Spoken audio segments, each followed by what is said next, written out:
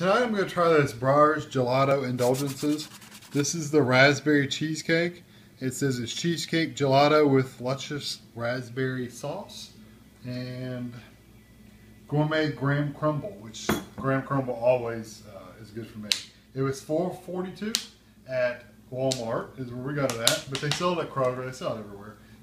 It's 160 calories for, I believe it's a half a cup. Hold on, I got to flip it over. Yeah, 160 calories for half a cup, which is actually not too bad at all. There are 7 servings in this container, and I'll tell you how I do it. I figured this, if you split it this way, and you split it this way, you've got 1, 2, 3, 4, 5, 6, 7, 8 servings. So if you were to eat like this little section right here, you'd have 2 times 160, which is 320, but it's a little less than that because it's really, you're dividing it up into 8 instead of 7. So you're probably 250, 240 calories, which is not bad for a nighttime snack. So I don't think that's too bad. Gelato's really got a good creamy texture to it. I wonder if that crumble is just on top. It looks like it is. It'd be nice if that was all through there.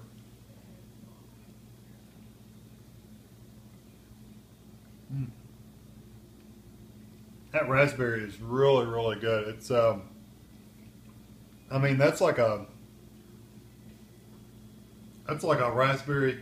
The raspberry in there reminds me of those little cookies with the raspberry in the center of them. Archway or Archer? Something like that. Archer, something like that. They're a cookie about this big around, and they have that red raspberry center in them.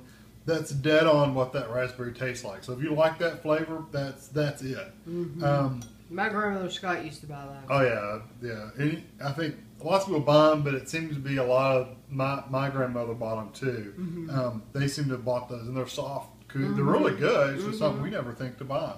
That is really good ice cream. Actually, I think I like that one about as good as any of the gelatos I've tried. It's really good. I wish they had mixed the graham crackers. Not that the graham cracker has a ton of flavor anyway, but I wish they had mixed it kind of in there. But I don't think that'll take away from it. I would definitely get this one again. Like I said, I could eat a fourth of this whole bucket for around 250 calories. So, I mean, that's nothing when it comes to ice cream. And I'm an ice cream fanatic. I love ice cream. So, I would definitely recommend this if you like raspberry. Now, you have to like raspberry. But if you like raspberry, definitely try it out. It's well worth it.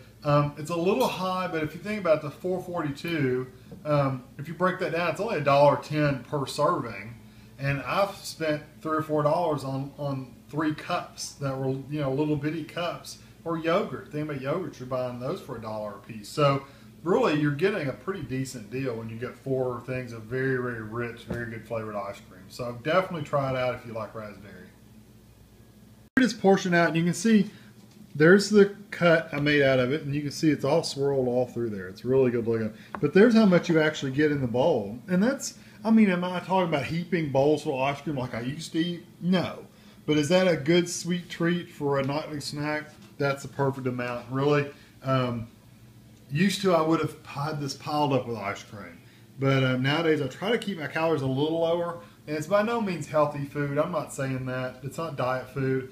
But if you're only watching your calories like we do, it's a lower calorie count. So instead of me sitting there eating a bag of chips or something like that, I'm getting a little lower calories. So it's good for me. It keeps my calories low, and it's a really good sweet treat.